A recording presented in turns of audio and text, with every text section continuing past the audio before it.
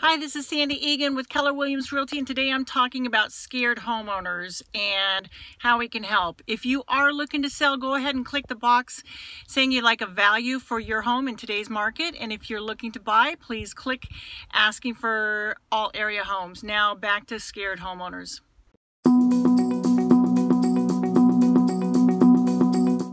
Yesterday I was out knocking on some doors looking for some more homes that we could put on the market for our buyers. And when I knocked on the door, I could tell that someone was home, and in fact their little 2-year-old, a very cute naked little boy, ran up and looked out the window, but no one came to the door.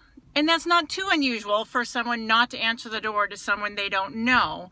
But I had forgotten to leave the piece of paper with the statistics that my letter referenced when I was talking about values in the neighborhood and in our town. So I went back and looked up their name and address so that I could actually mail that statistics part to them. And I saw that they had a foreclosure auction scheduled. So, you know, I'm pretty sure that that homeowner, probably the mom, I don't think the dad was home at that time, but I'm pretty sure they were hiding. And that is just so sad for me. It breaks my heart because I know, and from personal experience, that when your home is upside down, when you have a foreclosure auction scheduled, when things are all wrong and you don't know how to make them right, it is really scary.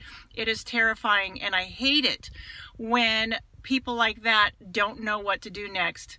Now, sometimes we bring things on ourselves, okay? You take a look at what happened, what kind of DNA you had on the situation, and then move forward.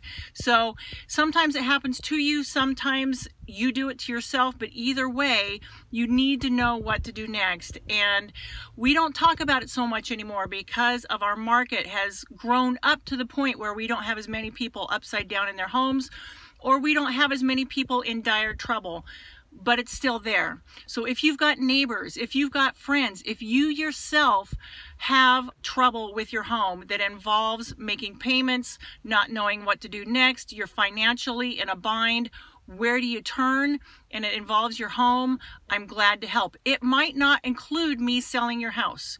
It might actually mean talking to someone else and looking at the bigger picture and finding a way to keep your house as a way of making your big picture whole again. Give me a call, send me a text, send me an email. We have to talk, and we have to talk now so that you can have the most options to get you and your family and your cute little kids that come and look at the door when you're hiding a better future. We'll talk soon.